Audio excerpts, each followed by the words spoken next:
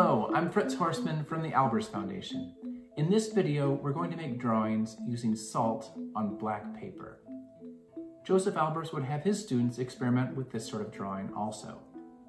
Look at this photograph of one of his students' projects. How do you think it was made? What materials and what process?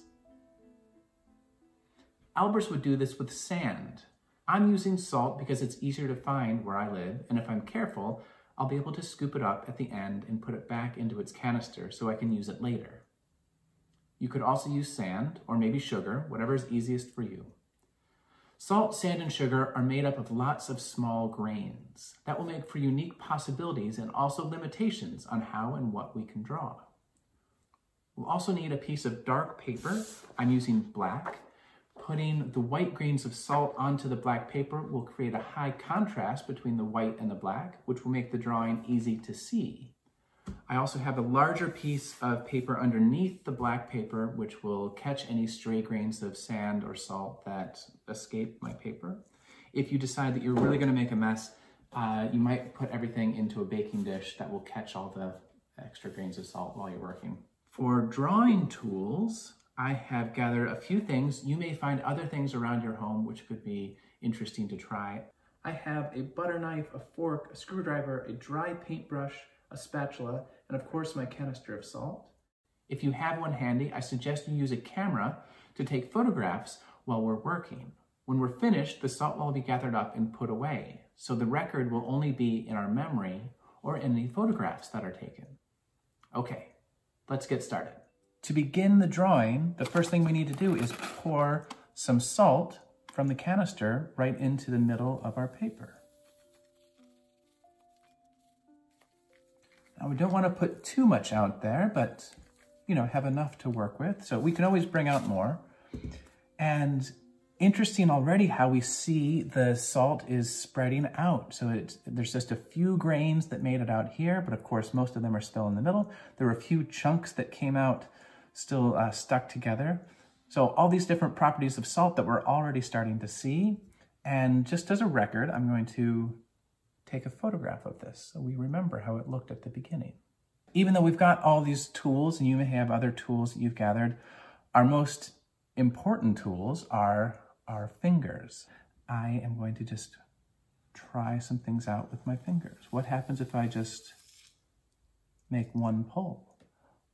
Already, I've started to see some of the possibilities of what it will mean when I draw with the salt.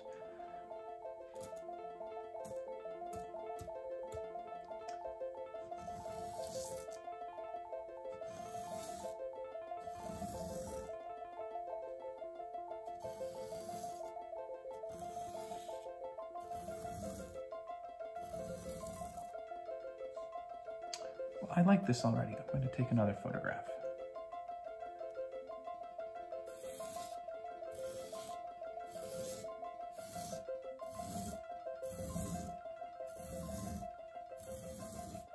You can stop at any point and take the photograph or start again. If you decide you don't really like what you've done, no problem. You sort of gather it up and put it back in the middle. Or you could use something like your butter knife to spread it out.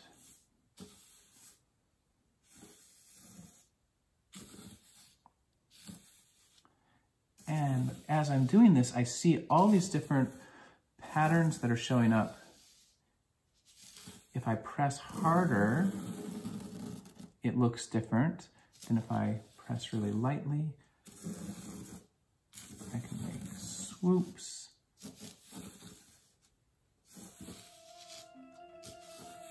And so now I've sort of spread it out, and I could then draw into this again with my finger if I want, but maybe I'll try a different tool. What about my fork?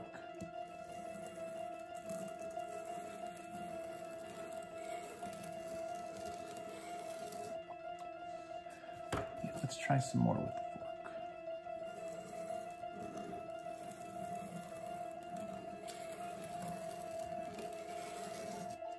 So you can see it changes. If I pull it straight, I can see all 4 lines from the tines of the fork. Sort of looks like music, doesn't it? But if I go this way, you can only see one line because all of the tines have lined up, right? And so I can sort of change that. It's very beautiful, isn't it?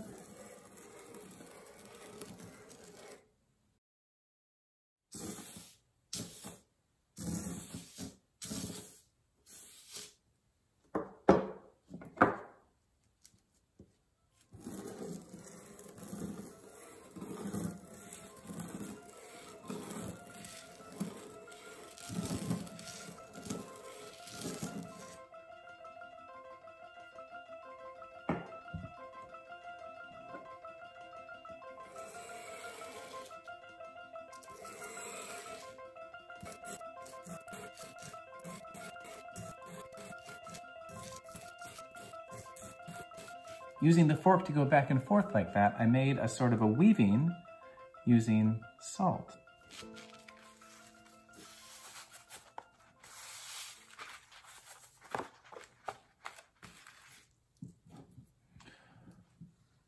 What about the paintbrush? It's dry, so it won't get the salt wet. Of course, if I got the salt wet, it would change.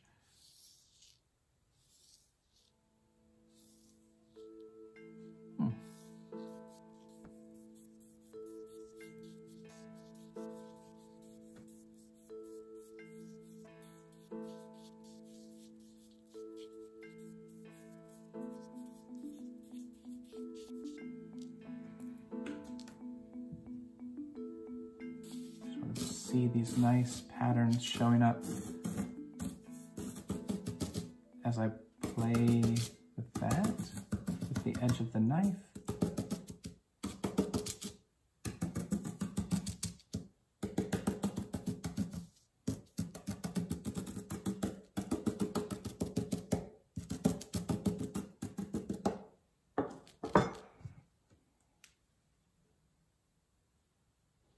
I'm going to go through a few of my tools very quickly, and I'll speed the video up so that you can see the ideas as they develop. I'll be taking photographs throughout so that later I'll be able to remember the ideas that I had while I was working with this material.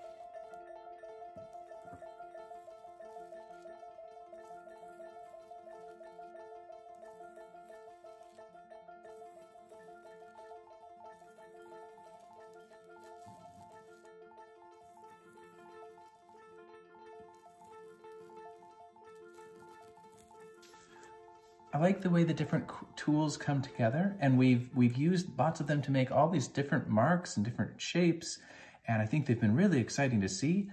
And there's so many possibilities. Now I'm going to see if I can make a landscape using some of these tools.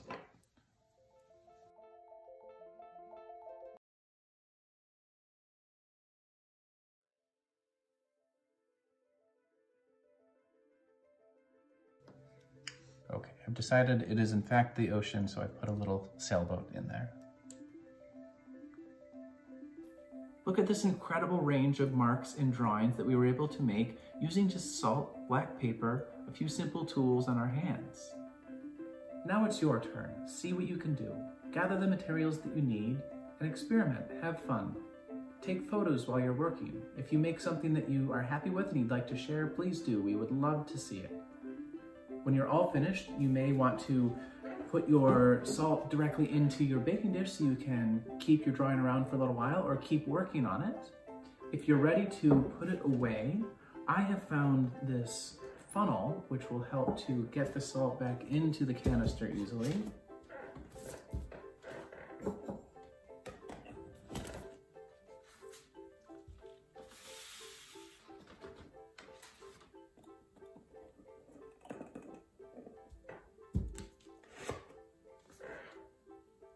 Thanks for watching.